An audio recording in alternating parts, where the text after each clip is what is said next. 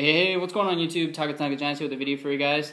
Nothing in the mail per se. I don't have really any cards to show in this one. But I got shaved. I came into work a little early today, and I was going through some count boxes and stuff. Oh, and I want to say thank you to all the people that watched my last Ice Bucket Challenge video. It was a lot of fun to make, and I hope the people that I challenged make a video, and I hope to see more videos, because they're pretty fun to watch. But anyways, yeah, so I've got some stuff that I had to clean up here, and I was going through some count boxes, and I like to put some base cards and shiny cards together for my students. So these are just base cards, but I go through and I put them in an album like this, and just kind of give cards away to my kids whenever they come in.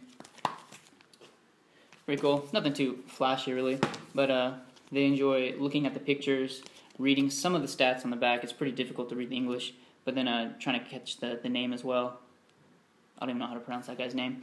But now I was going through some stuff, and I came across a COMC invoice. And I haven't really made any purchases off of COMC or check on my cards in a while.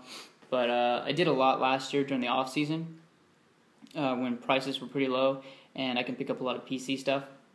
And it kind of got me thinking like what I was looking forward to purchasing this coming off season. I know it's a little ways away, obviously, but just want to pose a question to you guys. Is there anybody that you're looking to pick up during this off season?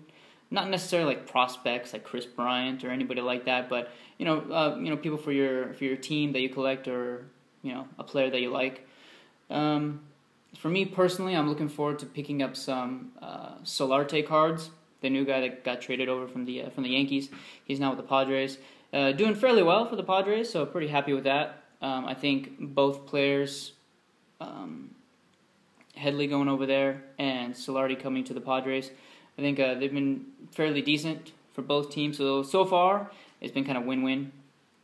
Solarte's been a little hurt as of late, but I think that he's been pretty productive as well. So bright future ahead of him with the Padres, and that's kind of why I want to pick up his stuff. And I don't really see his stuff kind of floating in until probably Topps update comes out, if he's actually shown in a Padres uniform. But that's kind of what I'm going to be looking for. Not necessarily Yankees uniform, but a Padres uniform. So anyways, so yeah, that's kind of one person that I'm looking to pick up. And maybe some, the tribute and museum stuff that I like. But I just kind of want to pose a question to you guys. Who are you guys looking to pick up during this off season, I guess when prices are low?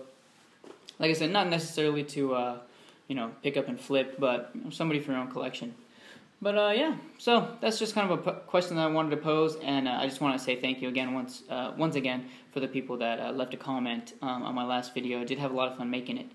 But yeah, so that's it, guys. Thanks for watching as always, and hope y'all enjoying your Sunday. Talk to you later. Peace. Bye-bye.